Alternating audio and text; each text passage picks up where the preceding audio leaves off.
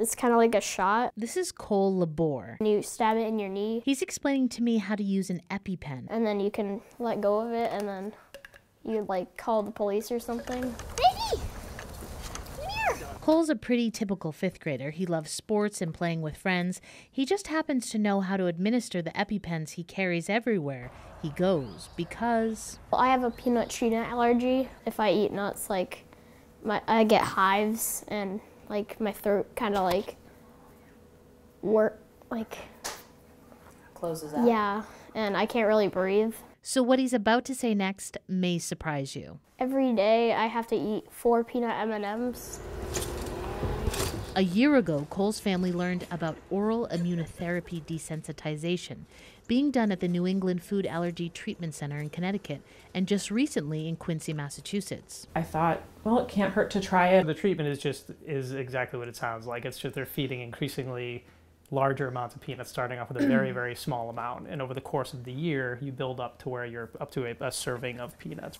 Cole went to the center every 2 weeks to increase his dose, which started with peanut flour and moved to actual peanuts. You're still allergic to peanut butter. It's called they're being desensitized. They're not being cured. It was pretty scary at first because like all my life I've been told like not to eat nuts. Cole's allergy to peanuts and tree nuts was detected when he was less than 1, and shortly after learning of his allergy, he had a close call.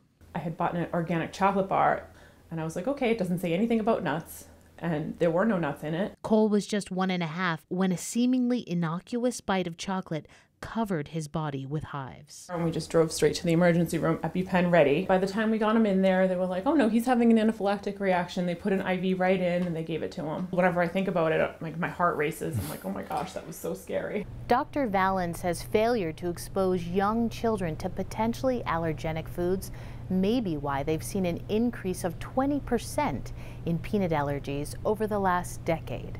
So now they are recommending that kids get peanut exposure, egg exposure, tree nuts. I mean, basically you can have any of the highly allergic foods from 4 months on. The therapy has about an 85% success rate, but Dr. Vallon says it works best with younger children. In the end, if families feel a little less uptight and it gives them some freedom in traveling or letting their children go to birthday parties and do things that they may not have in the past, then that's huge. And that's what we're really hoping for families. At the end of April, Cole reached his goal, 4 peanut M&Ms or 1 serving of peanuts without any reaction, completing the therapy that is not FDA approved. Seeing a difference in him, seeing him actually feeling a little bit less nervous and anxious actually means the world to me as a mother.